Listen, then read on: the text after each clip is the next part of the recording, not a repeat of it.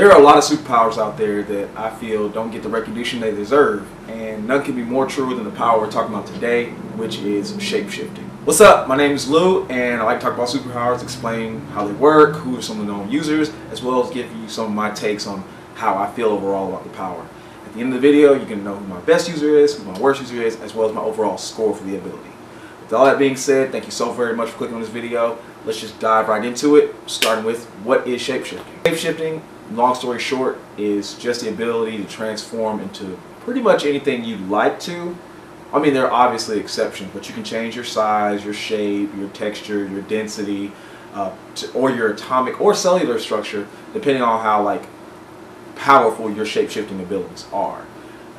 It can help you mimic qualities. It can allow you to transverse environments. It can allow you to, obviously impersonate other people or things. Shape-shifting is weird because it depends on where you get your ability from. If it's supernatural, like magic-based or something along those lines, then you really kind of are able to break the laws of physics, where you're not really beholden to certain limitations. Now they do have their own restrictions, but as far as magic goes, your shapeshifting is unbelievably powerful. But we're going to be talking more of more the Xmen or DC or comic booky route that we go, with those superhero or supervillain type characters.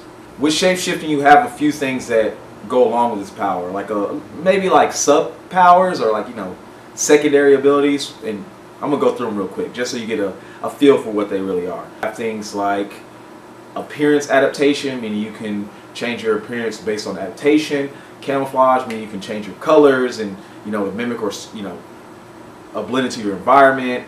You have clothes generation, which I think is a pretty cool power. Some characters actually generate clothes out of their own body, or items out of their own body.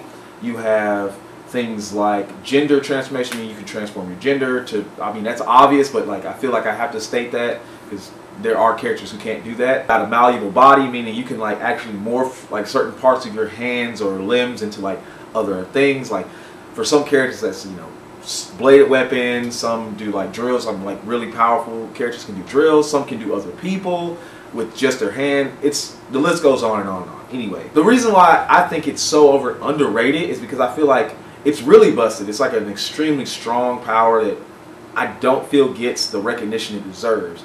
You got characters like Mystique, obviously, and you got Beastboy and MartianManhunter and characters like that. But I don't know. I just feel like they don't use it as well or as much as they should, which is, to me, it's just a crime. I don't think it's really cool that they don't use that power enough. That being said, let's get into some of the known users before we get to the limitations. Some of the known users, like I already mentioned, you got Mystique from the Xmen universe in Marvel. You got Beastboy from Teen Titans in DC. You got Martian-Manhunter from the Justice League comics, DC comics, whatever. That's him. You have characters like Alex Mercer from Prototype, El Toguro from Yuyuhakusho. You also have characters like Genie from Aladdin, although his power is a little more advanced.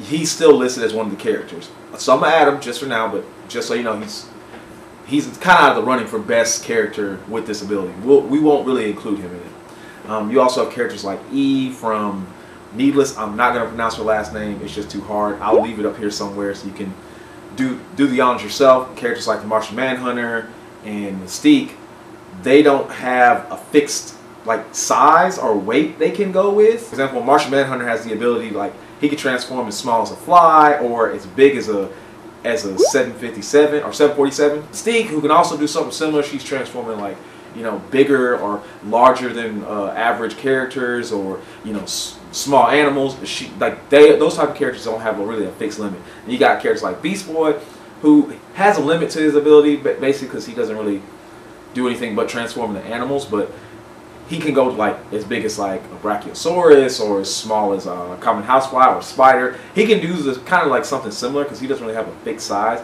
I think it just takes a little more effort for him to transform.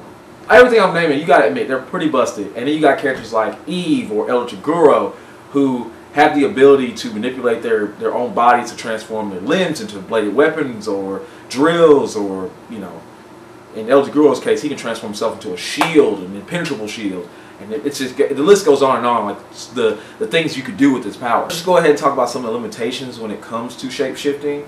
There are quite a bit. I'm only going to name a few, but I'll leave a list of like all the known limitations I found or that were listed on sites everywhere. But that, you know, you can take a look at that later. So the first limitation I want to talk about is the pain involved with transformation. Now, when I talk about the pain involved in shape-shifting, I mean in regards to like someone who's like a werewolf or some kind of creature where they literally have to break their bones and, you know, readjust their body and like skin ripping and stuff like that. That's what I mean when I say like the pain of shape-shifting. You know, you got some characters where it doesn't, you know, immediately happen. I can't think of the guy from Alpha. Really old show. You should probably check it out. It's kind of cool. You probably like it. If you like this channel, you probably like Alphas. But there's a character, he can transform into others, but it's extremely painful, and it's kind of like flexing a muscle, like holding tension on the muscle for a while. So that's a major limitation that, you know, you probably just turning you off immediately. Another thing we can talk about is the time limit. Most shapeshifters have a time limit on how long they can be in the transformed state. Some can be in there for like, you know, hours on end. Some can only be in there for a couple of minutes. Some, you know, as soon as they're knocked unconscious, they're in a new form. It just depends. There's a limitation on the timing of your transformations. Another limitation that really kind of stuck out to me is limitation of forms and shapes that you can actually transform into. There are certain shapeshifters who only have humanoid, they can only shapeshift in humanoid forms. And, you know, that's your werewolves or your like creatures. You have characters who can only shapeshift into certain inorganic or organic like materials or things of that nature, like, you know, your gases or you know, other states of matter. And then you got other characters who can only shapeshift into animals, like, you know, your Beastboys, or I can't even think of another character. I think from, what's the girl from Wonder Twins? She can only shapeshift into animals. No, yeah, the girl from Wonder Twins only shapeshifts into animals. So, you know, you got that limitation. To me, any one of those isn't too bad. I mean, if you can transform into like a liquid, that's pretty cool. Or you can transform into like just animals. That's still not really a limitation, but they have it listed as a limitation, so I'm just gonna let it sit. Certain shapeshifters, they can't really transform into more complex things or distinct forms of matter. So, like, say for instance, if I had shapeshifting, I couldn't transform into like a vehicle or some type of like boat or anything like that. I mean, no complex machinery. All that away, let's just go ahead and get into like my overall scores. And I actually took notes on this. First up, I want to talk about versatility. And for me, this power is pretty versatile. I mean, now granted, depending on what character or what level of power you have with shape-shifting, it could be like pretty insane. Like changing my hand into like, I don't know, a drill or hammers, like Mr. Fantastic. I just feel like that'd be cool. But enough of that. I gave versatility for this power. I gave it 8 out of 10. So there you go, 8 out of 10 for versatility. Creativity, honestly, I have to go middle of the road for creativity. I don't feel that I feel like you can be creative, especially with like whatever, like depending on what level of control you have with this power. But I don't really think you can be insanely creative. It's not like something like I've seen with My Hero Academia with some certain characters who have like very limited powers, like Stain, or I don't know that girl's name, the crazy shape-shifting girl who drinks your blood. Like, you know, you gotta be creative with that. Like, I feel like this power is kind of like one of those story breaker powers, especially if you don't have a limit, like not a limit, especially if you don't have like, well, I guess, yeah, especially if you don't have a limit on how much you can change or whatever. So honestly, I think it's more of a 5 for me, a 5 out of 10, because I don't know, I just can't see it being too creative, but that's just me. If you feel differently, please let me know in the comment section. Next up is destructive capacity. I changed it from capability to capacity because I was doing a little bit of thinking and I thought to myself like, what level of destruction can you bring with this power? And to be honest with you, I actually think it's really destructive, and the score I have on this card right now doesn't really reflect that. I mean, it kind of does, but it doesn't, because I wasn't thinking in terms like you impersonating other, like, you know, important figures, or, you know, using your appearance to persuade others or things like that, getting into like sensitive areas or getting information that you shouldn't have. Like, I didn't think in those terms. I know I was all over the place, but I just didn't think in those terms, and that's kind of sad. But honestly, this power is extremely destructive. Like, Could you imagine impersonating or transforming or whatever into, you know, a world leader and making these huge decisions, or being able to like study someone and like understand how they walk, they talk, do all that stuff, and then transform that person and immediately like take over their lives, or, you know, trick their friends or family or so on and so forth. Just doing stuff like that, you could like destroy lives, you could destroy the planet, honestly, but it's not outwardly as destructive as, you know, I don't know, matter manipulation or God tier telekinesis. It's not as outwardly destructive, but it's more subtle with its destructiveness. So for me, I know I'm beating around the bush, but I think my score is going to stand at 7 out of 10 for destructive capacity. Like I said, if you feel differently, please let me know. Next up, we're going to go with combat potential. I added this because I was just thinking to myself, like, I'm a kickboxer, I'm an instructor, and, you know, I think of like, how can I use this in a combat scenario, or how can it benefit me in my job, or, you know, my hobby. For combat, honestly, I just can't see it like not benefiting you. Could you imagine, for instance, if you can grow like 4 extra arms, like, or like, you know, you can extend your reach by, you know, I don't know, another 4 or 5 inches, just to extend it like that much. It's insane. I just think that'd be so incredibly valuable, especially for if you are going to take up like superheroing, or you use it for, you know, basically cheat the game, like you become a UFC fighter or whatever. Because I mean you still need the skill, but still, combat potential, like potential in combat for this ability is still up there for me. And I just feel like I can't go any lower than a 9 out of 10. Brings us to my favorite category, which is daily use. Honestly, there is no way this can get any lower than a 10 out of 10.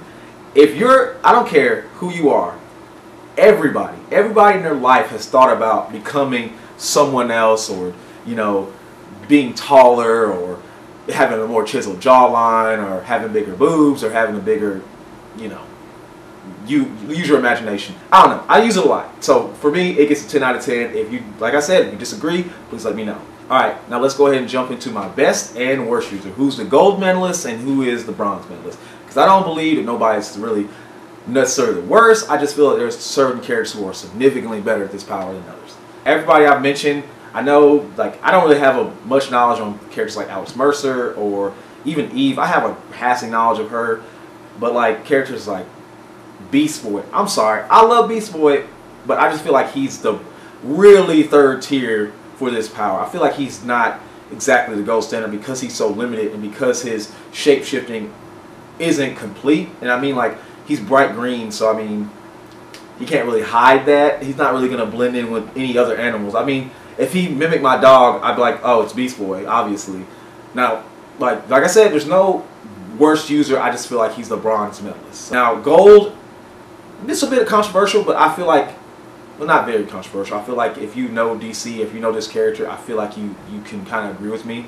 That's MartianManhunter, or any of the, like, basically I feel like MartianManhunter has like the greatest, his greatest superpower is his shape-shifting.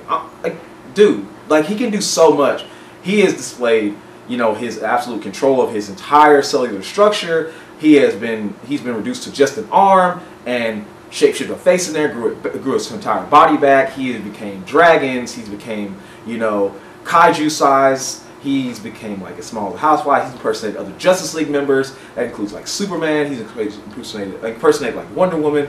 His ability is just insane. And like, I would have put Mystique up there because she's kind of got a pretty nasty level of shapeshifting ability. But I just feel the MartianManhunter is better, and that's all I feel. Like, he's my gold standard. Like, there's nobody I've researched that can do as many crazy things, or have done as many crazy things. Now, mind you, he does have kind of a leg up because he's been around for, you know, damn near 60 or maybe on 70 years. He's been around for a while, so he has more feats.